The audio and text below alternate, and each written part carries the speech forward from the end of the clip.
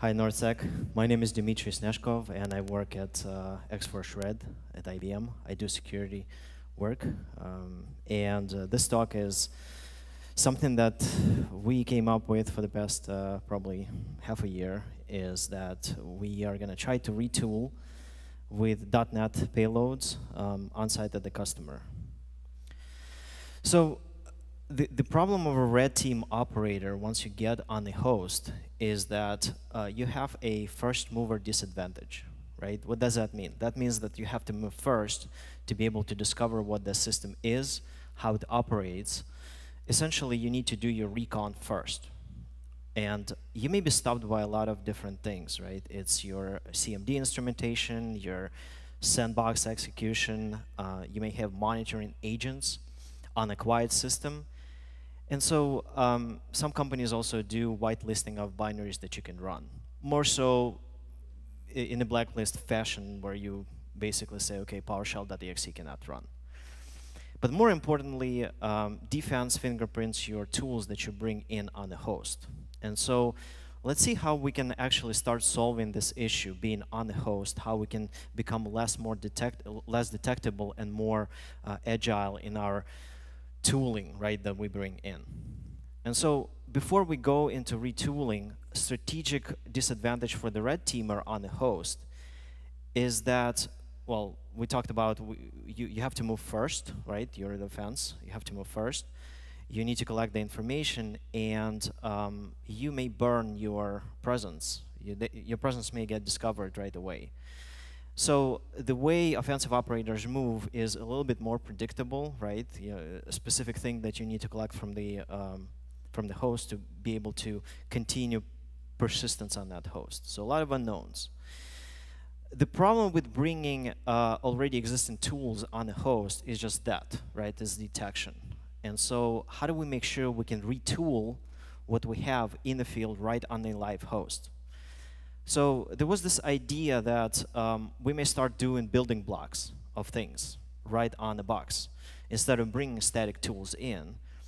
And maybe we can even start building tools that build tools that will be part of our offensive arsenal. And also one of the other things that we need to keep in mind while we're doing it is utilization. We have to operate within the realm of what's available on that host, and it may not necessarily be what you want to be on the host. So retooling in the field has advantages, right? You create custom stuff, you create custom code, you blend into the environment, but you also have disadvantages. You have dev time on the live host while being watched many times, and it's a live system, right? So you do not know how the system responds. Your operational security also has to be a priority. So in reality, you've got bugs, you have defensive mechanisms that watch over you, and live offensive dev right on the host is fairly hard. So if we agree with the premise that we actually need to do live retooling on the host, what do we need for this?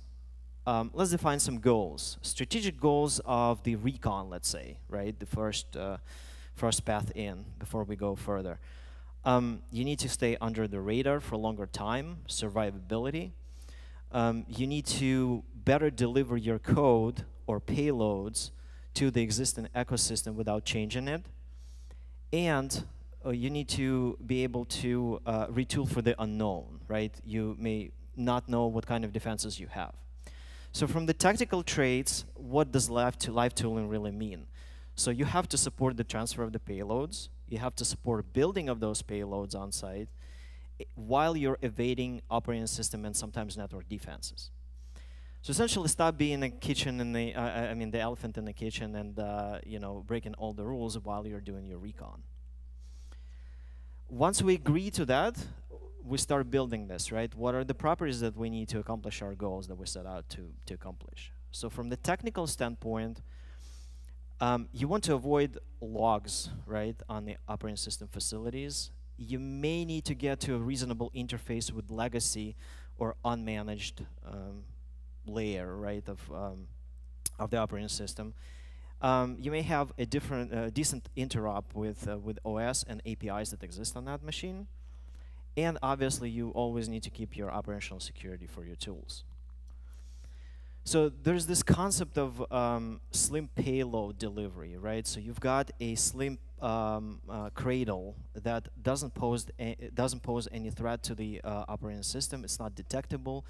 It doesn't carry payloads. It doesn't have a malicious feature. It doesn't serve malicious goals. So it is benign from the scanning perspective, right? But it can dynamically load other payloads that you bring in. And you can actually you should be able to load assemblies if we're talking about .NET.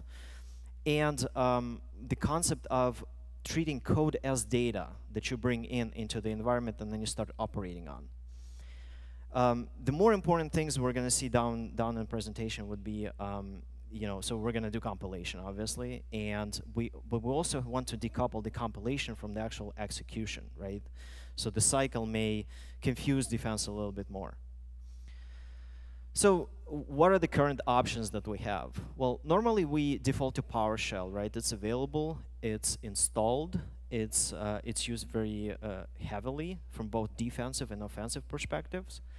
We've got WMI, and we also have comma and unmanaged code, right? You can code towards direct API in the Windows machine. You also have direct managed code, which is .NET. Everybody loves and knows about, right? So all of these options have pros and cons. So you're talking about availability of the compilers on the target system, ease of use and logging, for example, for PowerShell through automation API. And then if you want to drop into interop and actually talk to the operating system at the low level, then you have those interfaces and COM that you need to make sure that you actually cover.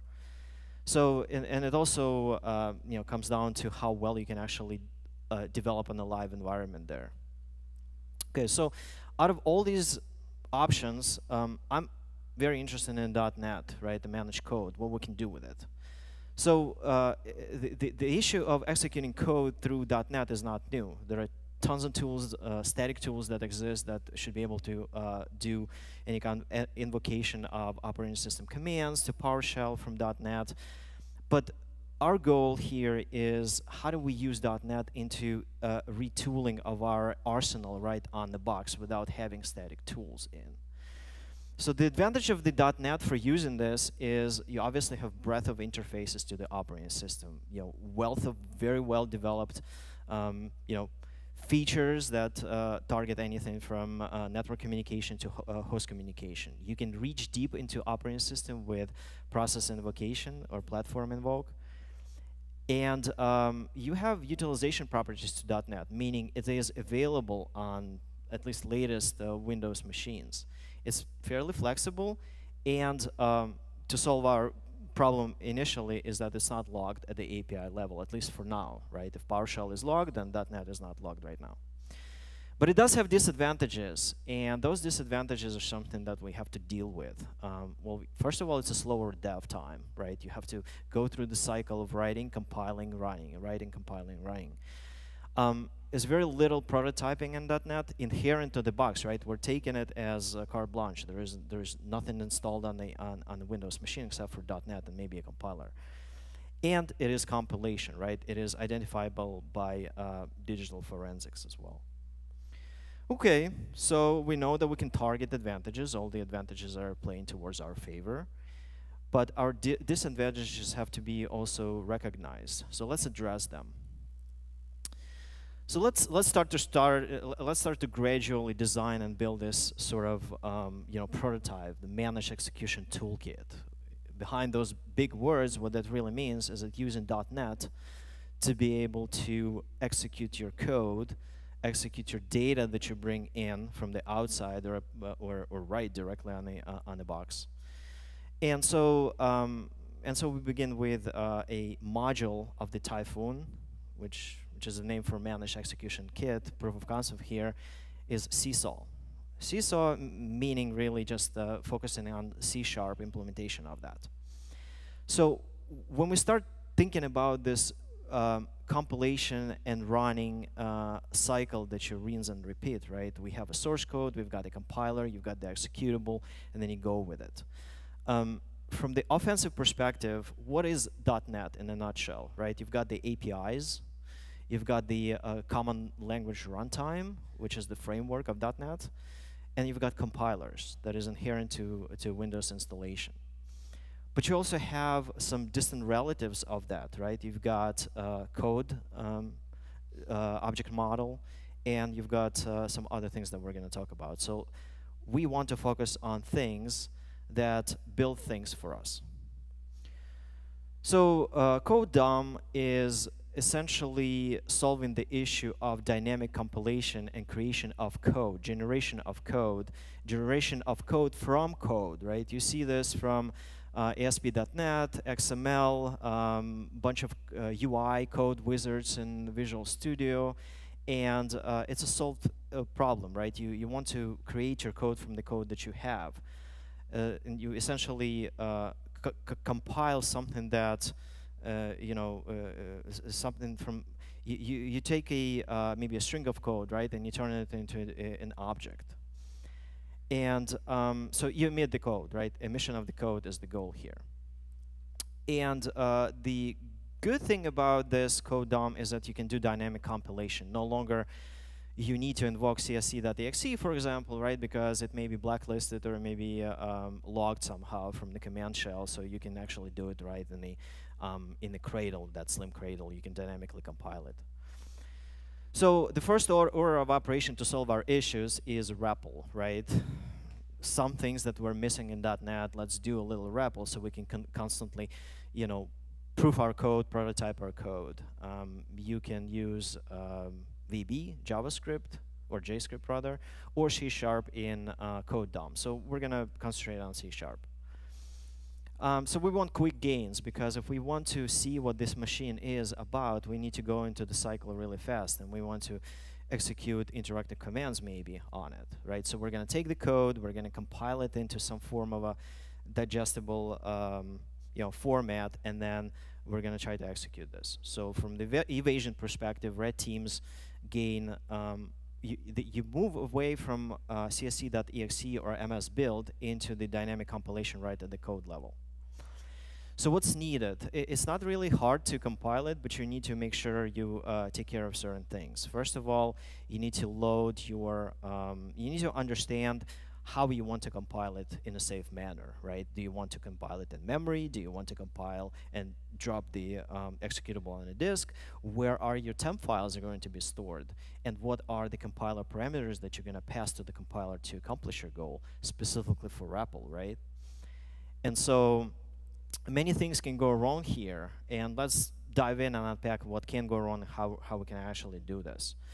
So there are certain things that can be evaded while you're compiling in code DOM, right? The detection. So for example, if blue team is detecting DLL drops on the file system, then you can just replace DLLs with TMPs, because .NET has a property of not requiring you to compile to a DLL name, right? It will happily take the TMP name, so that's your evasion point right there.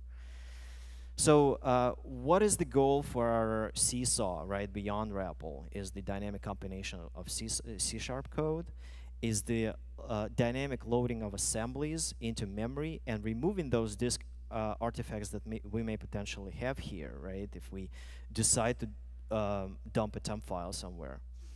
And then possibly forcing .NET to compile and run in separate direction, right, for even further confusion of the defense, because if the sandbox looks at the compilation and invocation in one stage, then you may get to the point where they can actually trace it better.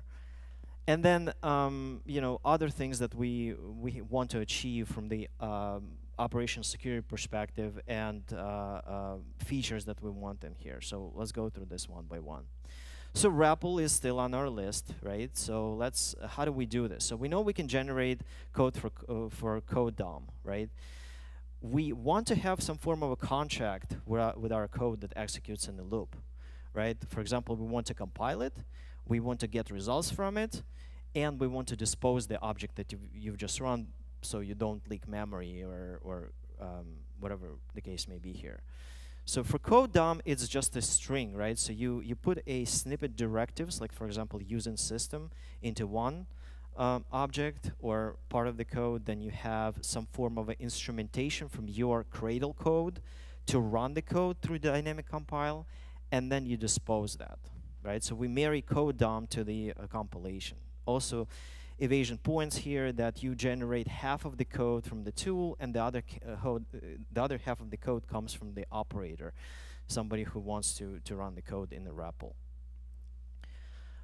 Once you compile, you can reflectively load your namespace. For example, it's called dynamic compile, right? And then you use activator reflection to create an instance of your code that you've just compiled through REPL. Then you get results, and then you dispose. So essentially, this is how our REPL is going to work.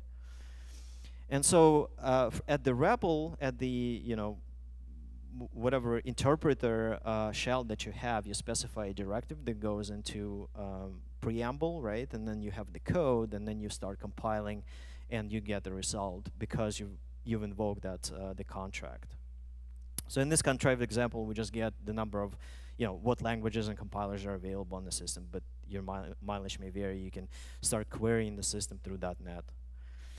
So CS REPL has a code cradle, like we saw. It uses code DOM, right? And it has rudimentary reusable component because of the contract. But it's also sequential.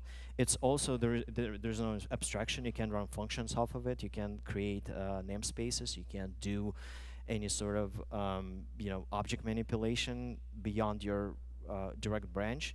So you can't reuse the code. And so it's quick and dirty. It works, but we can do better. To the right side, there is a script that you can actually paste into the REPL right here, right? And so if you brought a script, and you can just paste those things in, and it will compile and give you a result. But so it's a crude way of doing the REPL and scripting together. So we can do better, as we said. All right, let's fix the issue that we had with the REPL of reusability and just expansion. Let's create CSX extensions. CSX is just a name. It's a C# extension. That's how I named it, right? So we create a better contract. So we say a pre-launch, run code, and post-launch. Pretty simple, right? But it also maintains that evasion vector, right? So you can actually you can split your code. If somebody's looking in your memory for a payload code, be it a shell code or whatever the case may be, then they don't see it in one buffer. They see it in something that is split between the tool and you, the operator. So we want to create full branching in classes. We want to do compilation as we did before, and we can write extensions that can actually execute real code.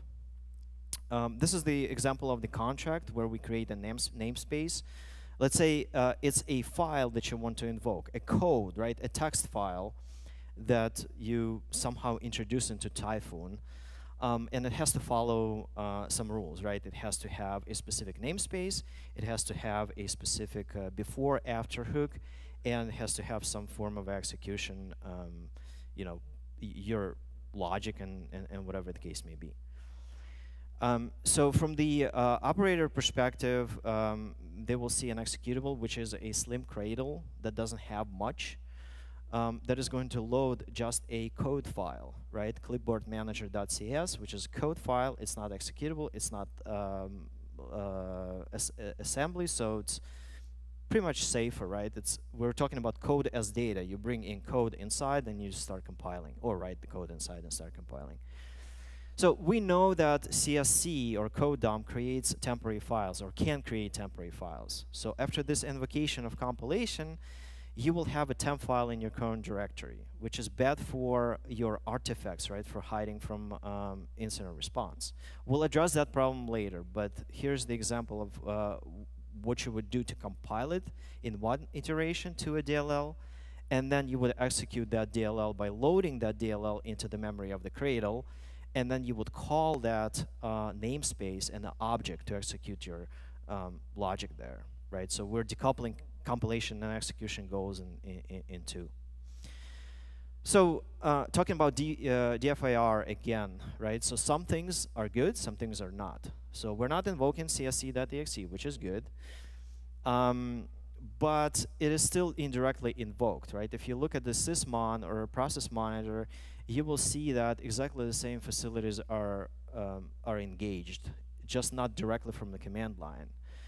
Also, the other things that we need to make sure we take care of is the temp files, right? They can be transient or permanent, right? So compilation in memory in .NET is a misnomer.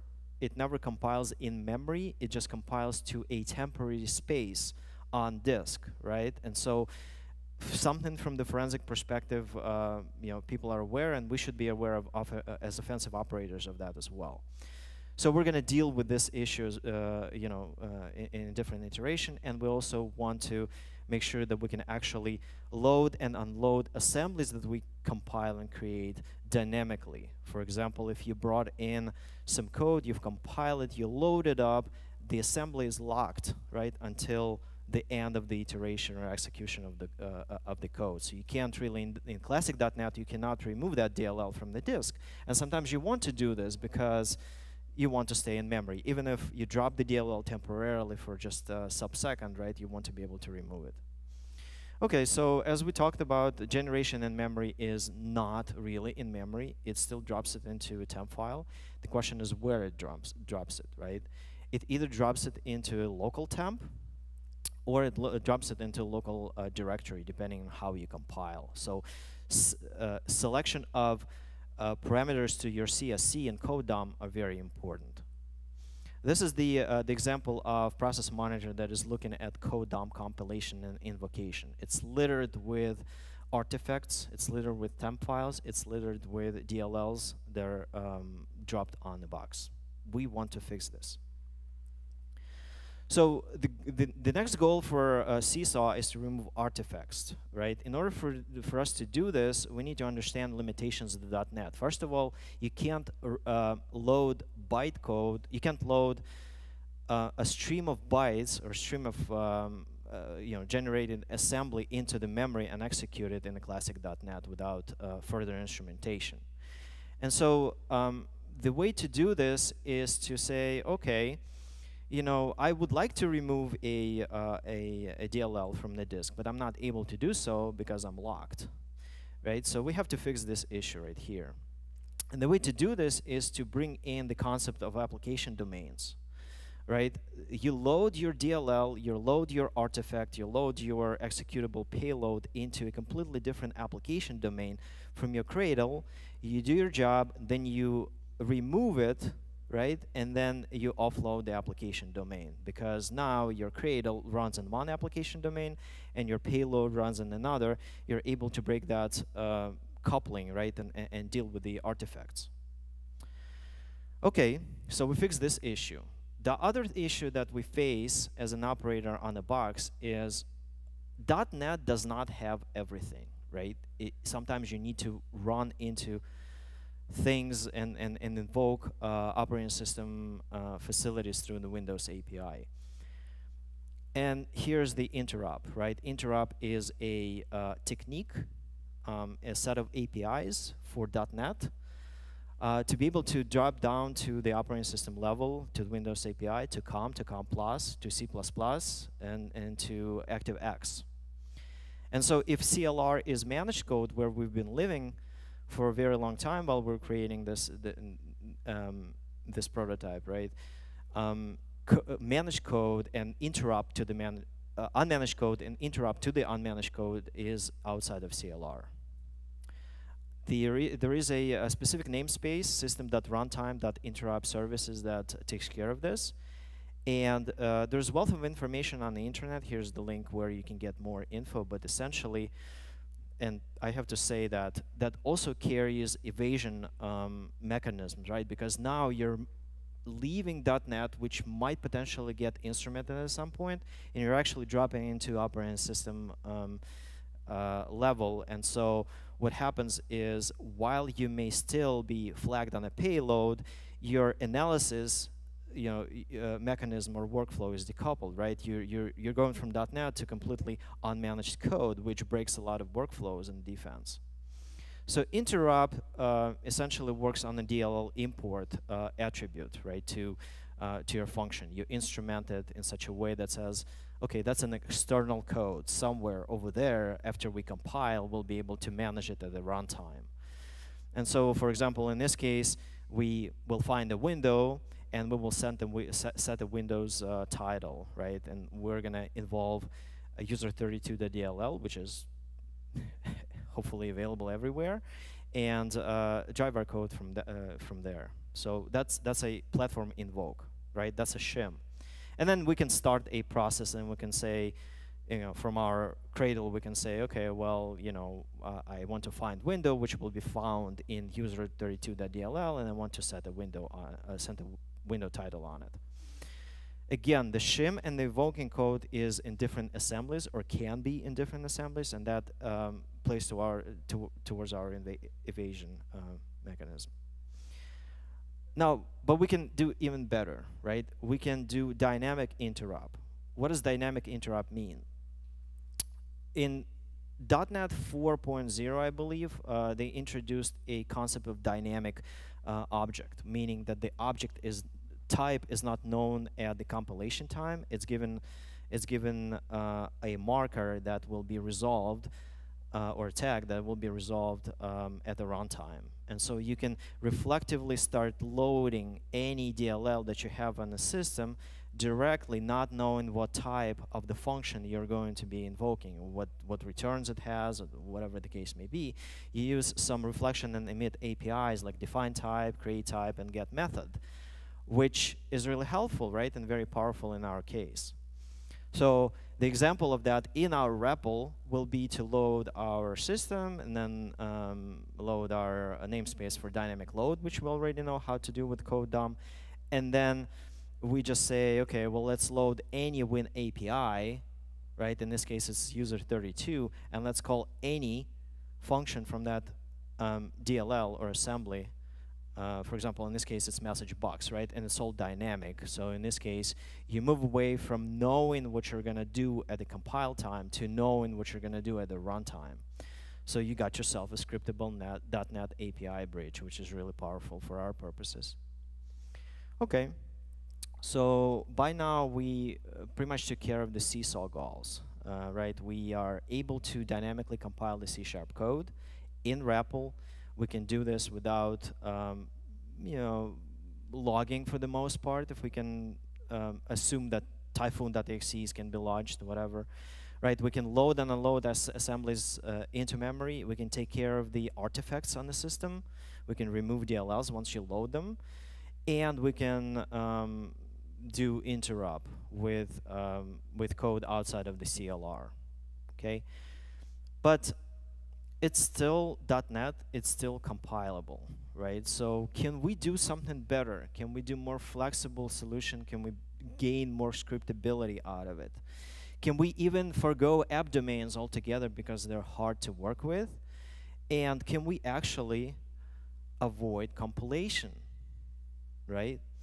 And so, again, let's start building this managed execution toolkit even further, right? So let's look at a component called Delirium, right? So we want to bring in dynamic DLR into the mix and start working with this. So what is DLR, right? In .NET, you've got CLR, a common language runtime, but you also have a dynamic language runtime. A dynamic language runtime, it's a set of services to create dynamic languages in .NET or using .NET facilities.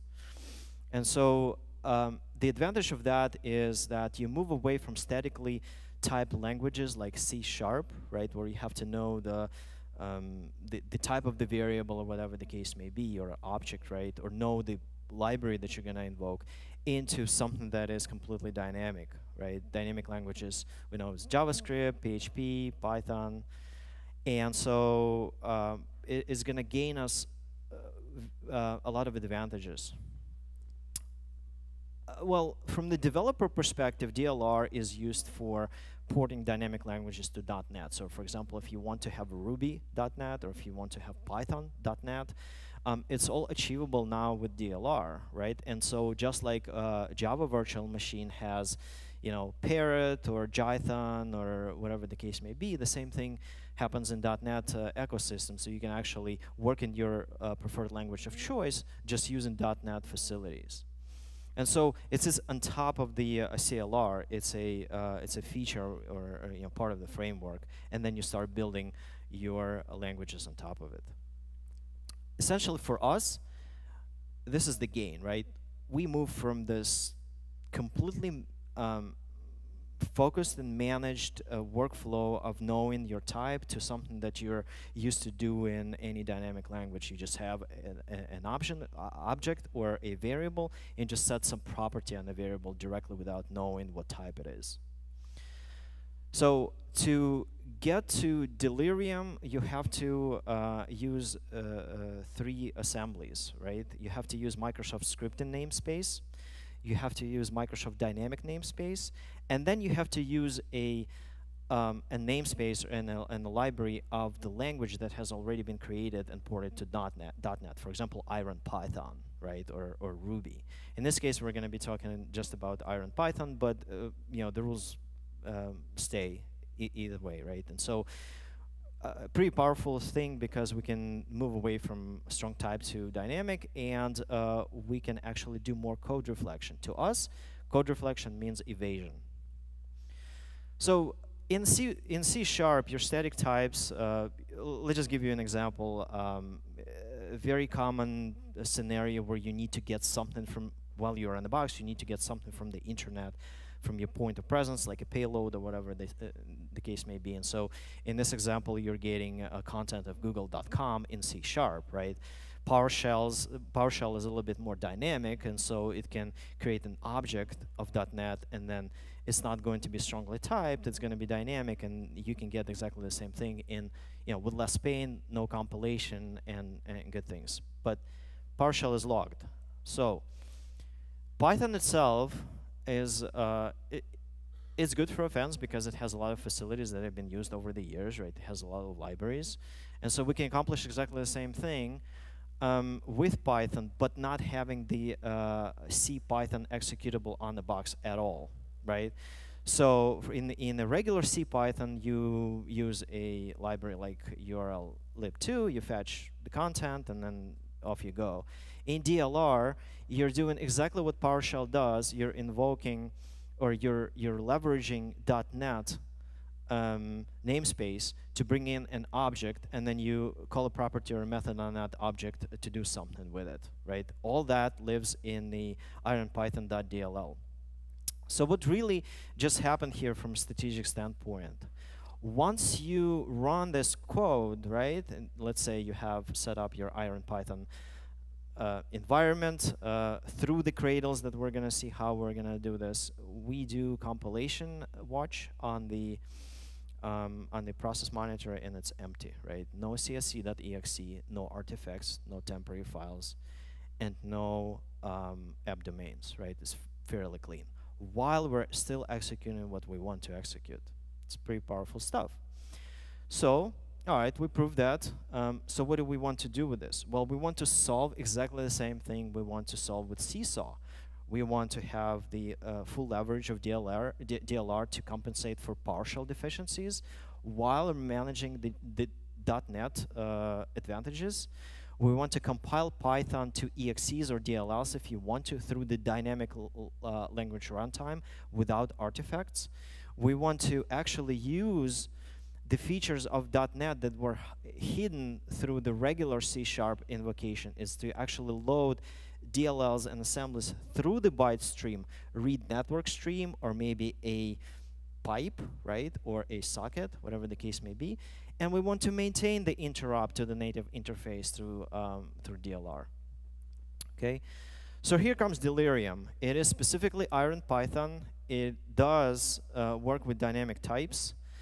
It mixes and matches styles of programming for Python and .NET, so you can actually have, we'll see examples of that, but you can actually confuse the defense even more, and you can actually reflect code from one language to another. For example, you can invoke C# compilation from Python or Python invocation from C#. So IronPython lives in CLR namespace. Nothing more, nothing less. You import CLR into your Delirium and REPL, right? And you're done. With IronPython comes a lot of libraries or a lot of support that are actually inherent there, right? You've got socket. Even though you have a .NET counterparty for the socket, you also have an overlay from a Python perspective. You've got math libraries, you have zip libraries, you've got a lot of good stuff. But please remember that you do not have standard library. You do not have all the other goodies like URL-lib that resides in that small little ironpython.dll. You could potentially load it from a disk somewhere. And here's another evasion point. For example, in order for you to load a standard library for IronPython, it just needs to find the file. It doesn't have to be .dll or .zip. It can be .docx, right? So you can bring in a corrupted docx into the environment and load it up as a standard library, and off you go. So here's the example of how you would actually load standard library if you want to. You can do without it, right? Because you have .NET. So DLR is nothing more than just a .NET technique. It's a heavily reflected, heavily dynamic loaded, introspected way of dealing with a .NET API. You just add reference to the, let's say, Windows forms, and then you call that form, right? Or for example, if you want to import a message box from the form, and then you invoke the a method in the message box, or whatever the case may be. Plus, on top of it, you have the flexibility of the Python, and you can just go off to create a very powerful and fast code. And so, other things that you can do with Delirium for now is that if you have a Python code, remember we talk about code as data. We bring in data. It's plain text, right? Nobody knows what we're bringing. It's not executable. It's not detectable. And then you can actually compile Python into DLL if you want to and load it by other tools. So again, you break the chain of analysis from compilation to invocation across highly reflective pipeline. So you're compiling a module, test.py into test.dll, right? And then you invoke that. And so you can go in even further. Why not just create a Delirium executable that will call dynamic Python files? So for example, you have an extension. We saw the extension that we can create in C#, but we can also create extensions in Python now because it's still .NET. It can still go against that contract that we created, the pre-launch, execute, post-launch, and then we can specify what executable we want, what platform we want, and whether it's a DLL or an executable.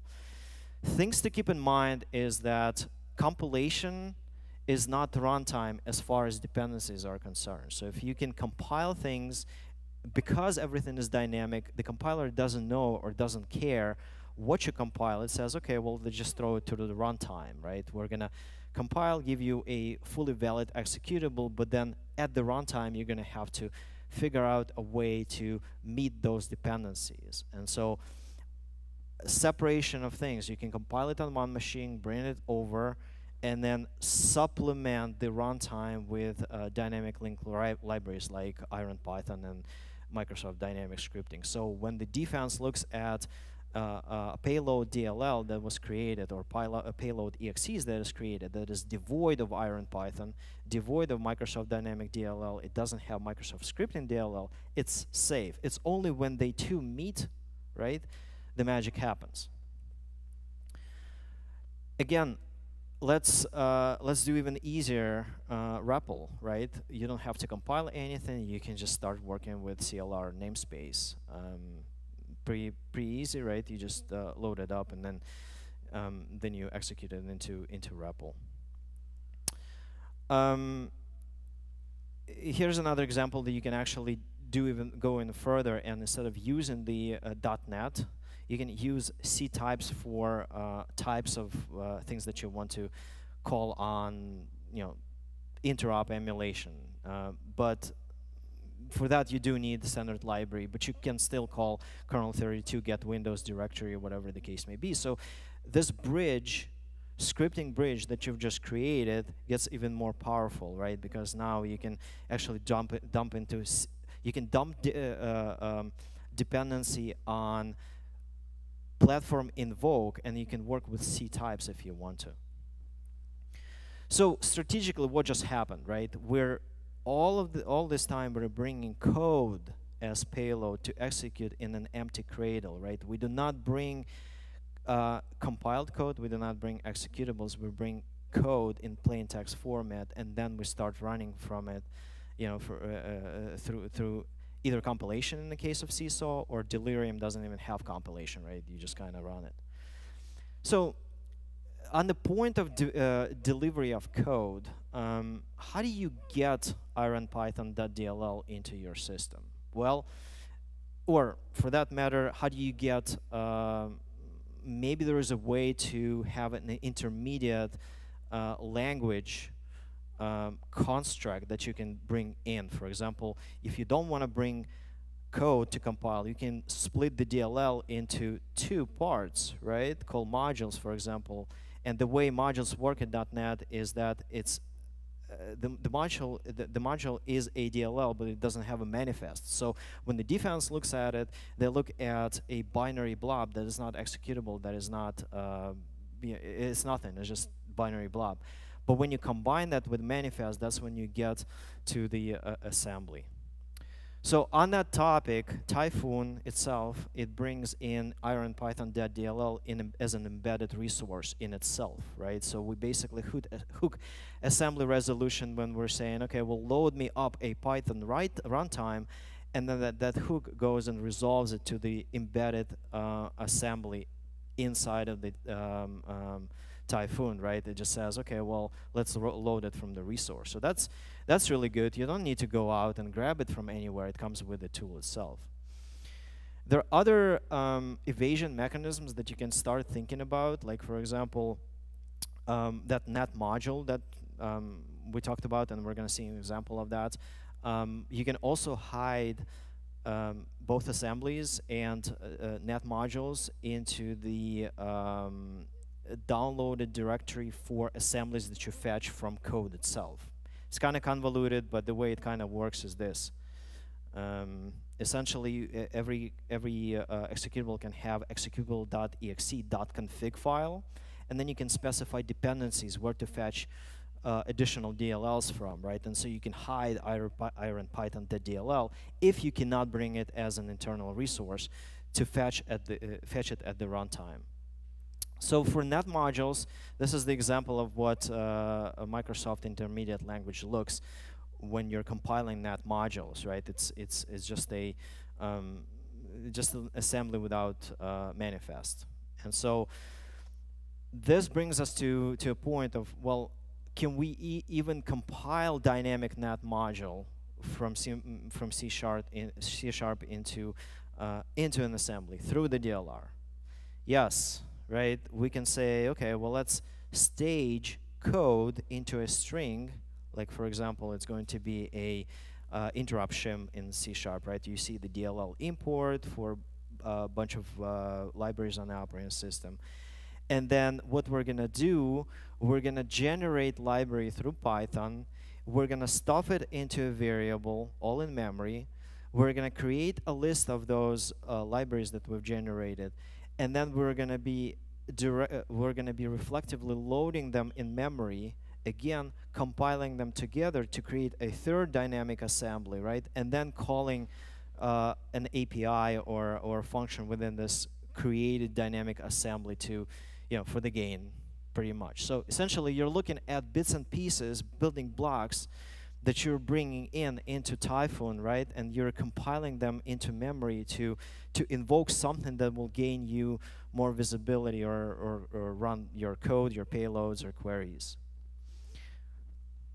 Okay, so things about hiding things into memory. Like, for example, you could potentially bring in a zip file through the code, right? You can unwrap it into the memory. You can stuff it into a memory mapped file which doesn't have counterpart on the disk, and then invoke payload from that memory mapped file directly, right? That also speaks to the evasion, and it's really hard to detect unless every memory mapped file is inspected, or just the fact that you're creating a memory map file is locked or detected and stopped. And so we can even do we can invoke IronPython from IronPython over .NET assembly with variables, right? You can dynamically create constructs like bring string, and then you say, okay, well, that string is going to be hello world, and then you can create a Python engine. Then you can have a script that you create from that string that you've just passed to it, and then you can reflectively execute Python code. More stealth, there are some examples here. If you want to do compilation in memory here, you can load the file. You can it just kind of shows you that you can actually go really deep in reflection, and the more reflection you have, the less chances of that workflow for folks on the defense side who do not know what to look for. They will just not be able to put two and two together to be able to detect that, right? Or at least part of it. Okay, so we've done recon, right? You can do WMI query and everything that .NET can do. Can you do exploitation through that? Okay, so shellcode is a shellcode, right? It can be a binary blob, or it can be a text blob. And that payload follows exactly the same strategy, right? Code is data. You bring shellcode in plain text form and introduce that into the cradle that either compiles it and then runs it, or just runs it directly through a reflection, right? You can create, compilation with unsafe keyword, which means you're lowering the guard for .NET to say, I'm gonna check for memory leaks or whatever the case may be, and you say, no, I know what I'm doing. Just give me direct access to the memory, right? So that's what .NET does, and then you essentially say, okay, well, again, you can say memory map file. You can stuff your shellcode in the memory map file, reach out to the memory map file, and map a pointer to the location of the memory mapped file where your shellcode is, and off you go, right? I mean, there are issues with virtual alloc, and some things may not work, but in concept, you should be able to do that. Okay, so from the seesaw style, you can create a C# style shellcode, which may be dynamic because you're bringing stuff in, right? And that's how you would pair it up with, let's say, Metasploit, where you would create a listener to a specific C# shellcode connection, and then you create the thread, and then you do this, right? Pretty standard. But from Delirium standpoint, you can do it in Python too. Like the buffer that contains the shellcode may be just like any buffer you're doing in regular C Python, right? You just stuck it in a buffer, and then you have a socket, and you can send to it, right? Socket comes with IronPython.dll. You do not need to have standard library. While you're still using the .NET and not having a single Python executable that is a true Windows executable on the system.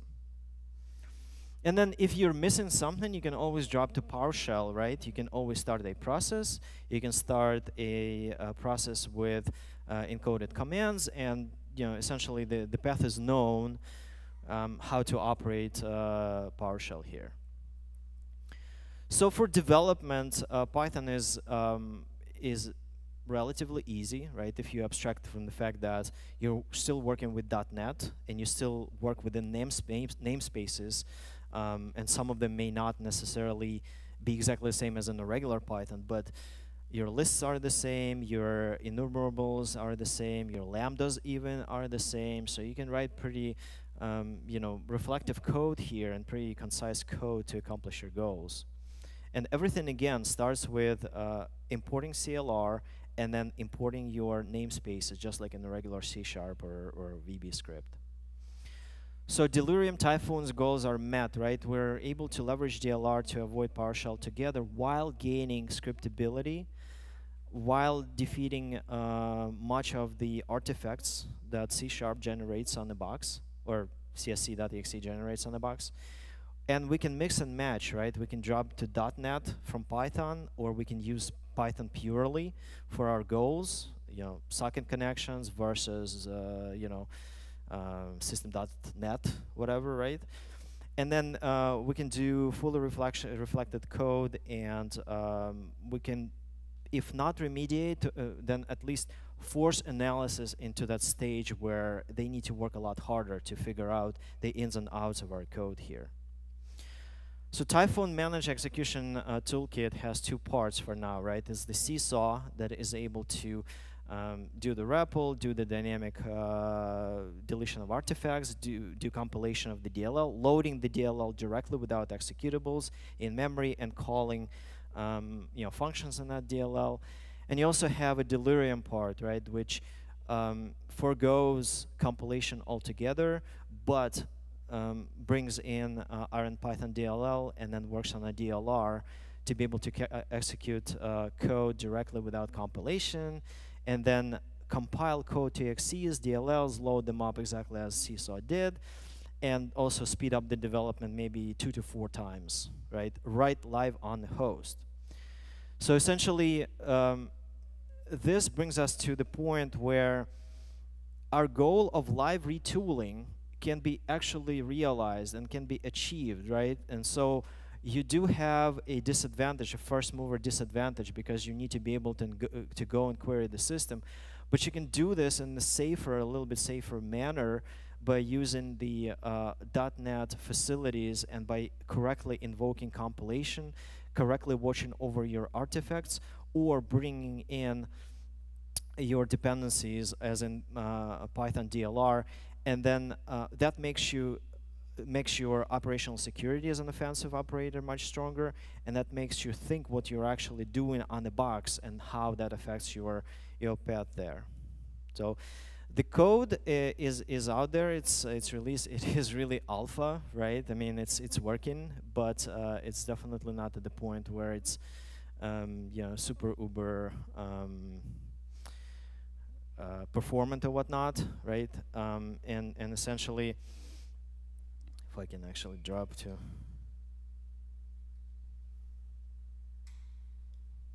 I don't think I can drop to this guy.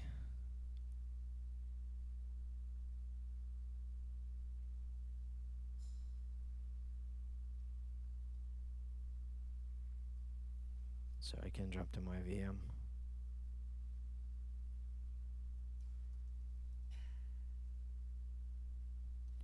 I don't know, but yeah, the code is there, the examples are there. If you guys want to download, play with it, or contribute to it, obviously, I'm very much open to that. And if you have any questions, let me know. Thank you.